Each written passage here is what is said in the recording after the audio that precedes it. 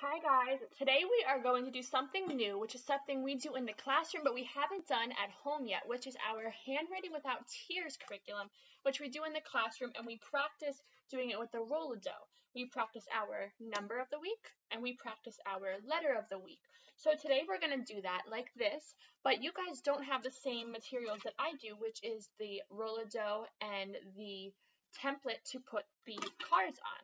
So what you guys can do at home is if you have something like Play-Doh at home, just like I have here, or if you have some other type of dough that will work, even if you have yarn, popsicle sticks, anything you can use to trace this, and even if you want to get unique and creative, you could just use your finger.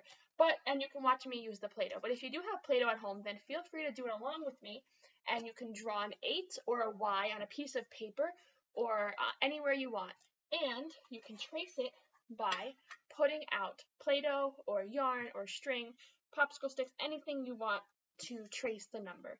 But Play-Doh is definitely very fun to use, and it practices our fine motor skills right in our fingers. So let's start with our number of the week, which is number 8. And remember, we follow the arrow. So what we're going to do is we're going to put it right here. And let's see if this is 8. Let's count the bugs on the side. 1, 2, 3, 4, 5, 6, 7, 8. That is 8. Okay? So let's get our Play-Doh. So we're going to get our Play-Doh.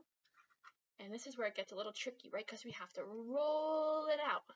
And sometimes in class we use a roller. Sometimes we use our hands. And we get the roller. And we roll it out like this. And what we can do is we can start it right where it says to start. So let's start the arrow like this. We're almost there, right? And this is kind of how you guys can draw it. You guys can draw it in this squiggly way, or like I said in the other video, you can draw it 2 circles on top of each other like a snowman, right? So you can do it that way. I do it this way because this is my preferred way of writing an 8, but you guys can write it however you feel comfortable doing it. And if it's an easier way to just make 2 circles while doing the Play-Doh, feel free to do that. So we're following the template, and we need to make the top touch, right? So now we have created the number 8 with our Play-Doh on top of the template. How cool is that? So that is our number of the week, 8.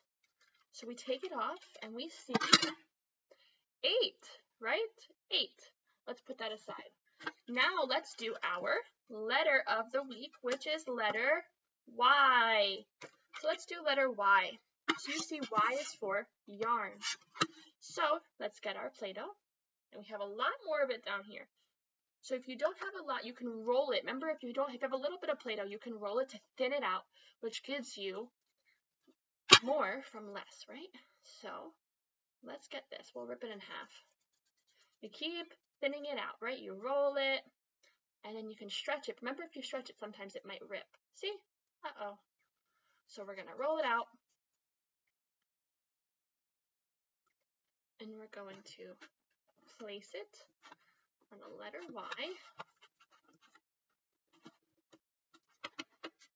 And then we have to put that, right?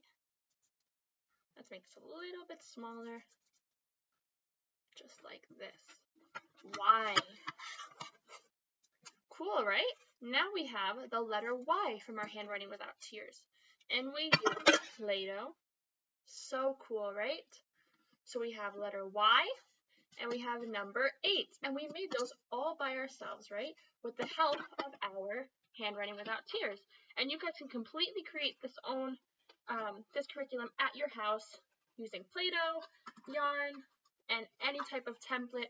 If you have an Etch-a-Sketch, or if you even on your kitchen table, anything you guys have. And if you guys want to play with a homemade Play-Doh, you can create one which is homemade, which would be with white rice flour, cornstarch, salt, cream of tartar, vegetable oil, and water. Now, I know not all of you have the resources, but if you do want to create your own home Play-Doh, then you can use those materials and create something to roll just like what I made. Bye, guys.